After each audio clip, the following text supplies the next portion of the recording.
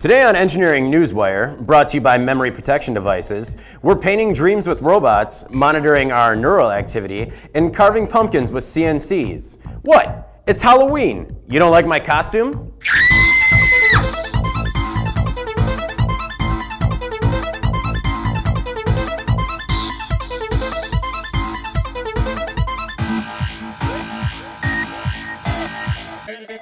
What is your brain up to? Well, you soon will find out with Muse, the new wearable device that lets users monitor neural activity in real time via their mobile device.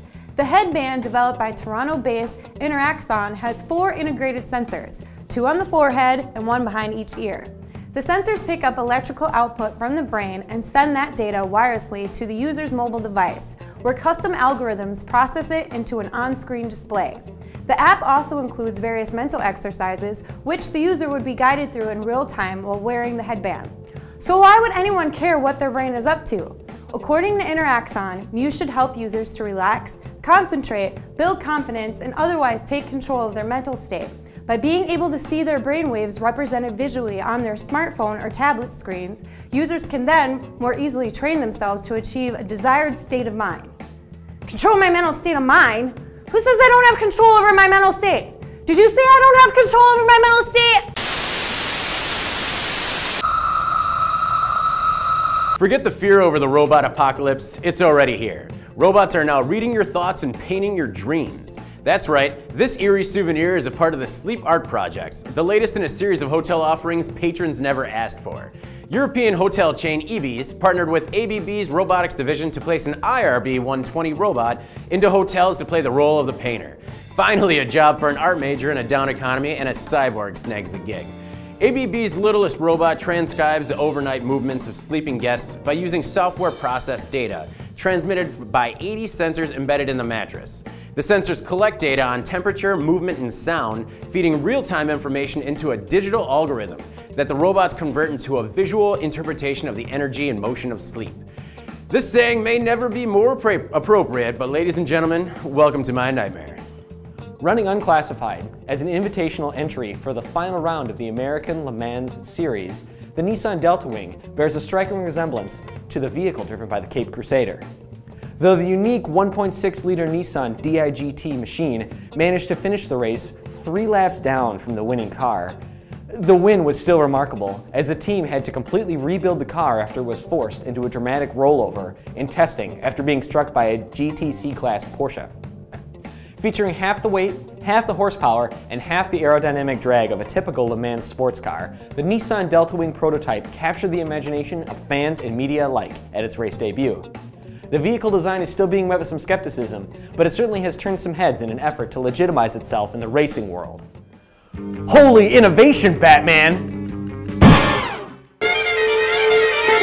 Have you ever tried one-handed typing? Maybe a one-handed text while walking. It's hard and in some cases dangerous.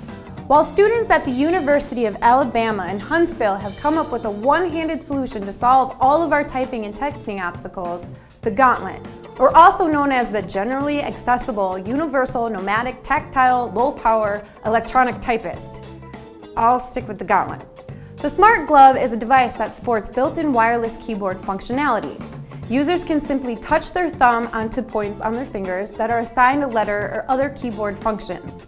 Conductive threads then carry the commands to a matchbox-sized PCB affixed to the back of the glove, which then transmits those commands via Bluetooth to multiple devices. GAUNTLET could even enable people with disabilities to type more effectively.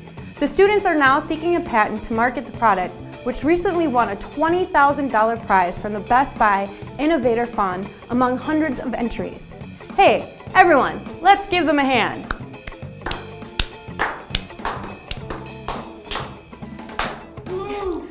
Rare earth magnets are important to many critical energy technologies. The current supply is concentrated in China, which is limiting production to keep prices high, so we need to find ways to add to our depleted supplies. Scientists at the U.S. Department of Energy's Ames lab may have found an answer: recycling. The process removes neodymium from the mix of other materials in commercial magnets. Tiny magnet pieces are dropped into a mesh screen box, which is then placed into a stainless steel crucible. Technicians then add chunks of solid magnesium. A radio frequency furnace heats this material and the magnesium begins to melt while the magnet chunks remain solid. The molten magnesium and rare earth mixture is cast and cooled, and then the magnesium is boiled off, leaving the rare earth materials behind. Now here's the exciting part. The recycled materials exhibit the same properties that make rare earths so useful. The next step is optimizing the extraction process and, hopefully, using the process on a larger scale. After which, the technology will most likely be sold to the Chinese. There's something timeless about carving a cheesy grin or a menacing scowl into a pumpkin. But depending on your disposition, this process can be considered time-consuming and messy with relatively little payoff. Now, the art of pumpkin carving is being pulled into the 21st century. Brian, Eric, and Alex Van Dippenbos have developed a CNC machine that carves pumpkins. This machine is still in concept development, but soon, talentless pumpkin carvers will bring a pumpkin into the shop to have custom carving done for them on this machine. Practicality? There really is none.